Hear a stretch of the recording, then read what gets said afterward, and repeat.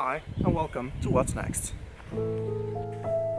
Today we're gonna take a look at shotgun chokes. We're gonna see how they look, the characteristics, but most importantly of all, what they do. Before we do that, let us take a look at the autonomy of a shotgun shell to get a basic understanding of what we're looking at.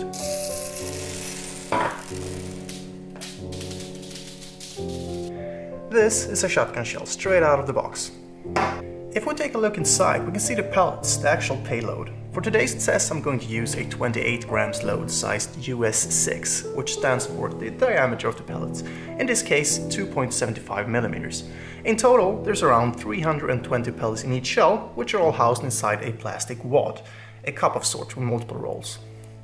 It ensures proper velocity, lowers recoil, protects the barrel and also helps the choke do its job. So, a choke found in a modern-day shotgun is basically a thin-walled threaded tube, a device used as an insert at the end of the muzzle to govern the effective spread of the pellets. And this is it.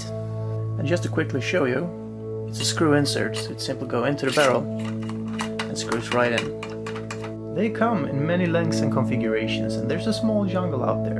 Make sure to use a choke that's meant for your gun. The most commonly mentioned chokes have to be the following: cylinder, which is fully open, the improved cylinder, that's more or less 1/4 of full,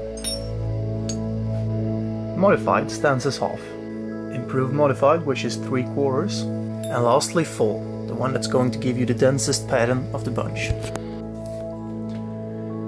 Here's a comparison between fully open and fully closed. I don't know if you can see it, but the full choke is on the right and the fully open one is on the left.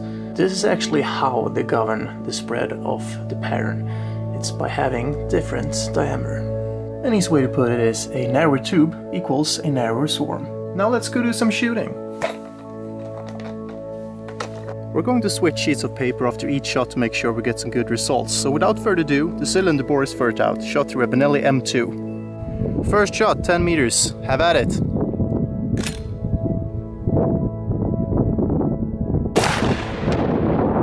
As you can see, this spread is no joke. This was but 10 meters away and we got 45 centimeters in diameter.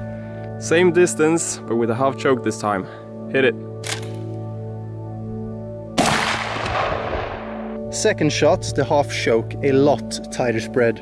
30 centimeters in diameter. So I'm just guessing, this last shot with a fall, it's gonna blast a hole straight through our rig, but we'll see. And now for the third shot, a full choke, still 10 meters, and this time we're gonna use a Beretta DT10. Have at it.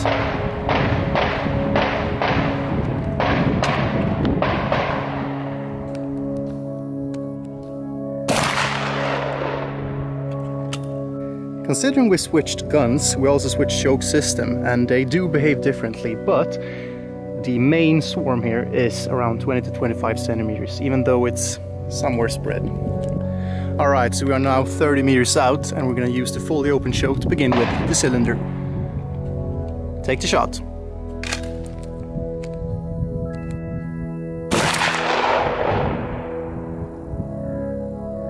And now we're 30 meters out with half choke. Hit it.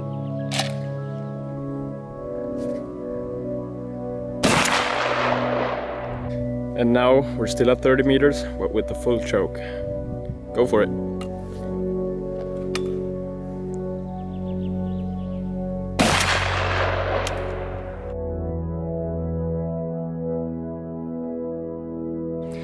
Alright, so we're now 60 meters out and this is a fair bit for a shotgun to go, but yeah, we're gonna see what happens. Hit it.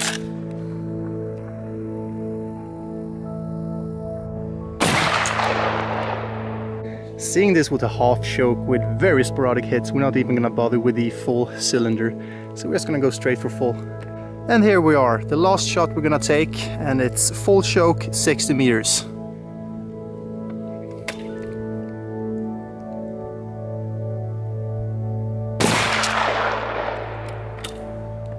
Final results are in, and if we take a look, you see the first shot we took, the cylinder shot, and that's at 10 meters. That's a fair bit of spread, even at 10 meters. But if you take a look, there's not much gaps in there. There's like one over there, there's one down here, but in the middle of it, there's no true gaps. So at 10 meters, this is actually a very, very optimal choke to use, because you get a bigger spread and the chance of hitting the target is a lot better. But if we take it out at 30 meters, sure, you got a big spread, but the gaps are just too big. You cannot guarantee a takedown with these gaps. A pigeon, or a clay pigeon at least, could easily pass through most of these, so this is too inconsistent to actually be counted on.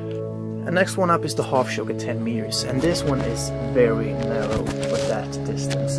If you were to hit a game, say a pigeon at this distance, you would blast a hole right through, and well, that's not very optimal, is it? On the other hand, at 30 meters, it's a lot better. The pattern is still fairly consistent, sure there's some gaps here and there, but I'd blame that on the choke system, because that's not the best one. And if we take a look at 60 meters, we can see that this is just not enough pellets. There's huge gaps in the pattern. And if you were to hit a game or a pigeon at this distance, you cannot guarantee a takedown and you cannot guarantee a marked hit, because you will get 1, maximum 2 pellets on target, and that might not be enough. And the last one we shot was the full choke. First one at 10 meters, and as you can see, this is very, very tight pattern. There's a lot of pellets simply not being used. They're just bunched up for no good reason, so it's not an optimal range to use the full choke at 10 meters. However, it could be okay at 30 meters, because this is still a pretty good pattern. It's somewhat too narrow, especially around these parts, but that would be okay. However, if we take a look at 60 meters, the full choke shows what it's made of, because this is still a consistent pattern, and you can almost guarantee a takedown and a marked hit on a clay pigeon at this distance. So a full choke would be excellent, even out to 60 meters. So if you take a look at this, you can see what the choke does. This is not mind games, this is actual facts. But the thing is, you need, and I say you need, to find the right cartridge for your right choke in your gun, and you need to test them out in order to find the best one, the best combination for you. It all comes down to what your intentions are, because if you're gonna go and shoot clay pigeons for say, I would say having a good half choke, it would take you through the day most of the time.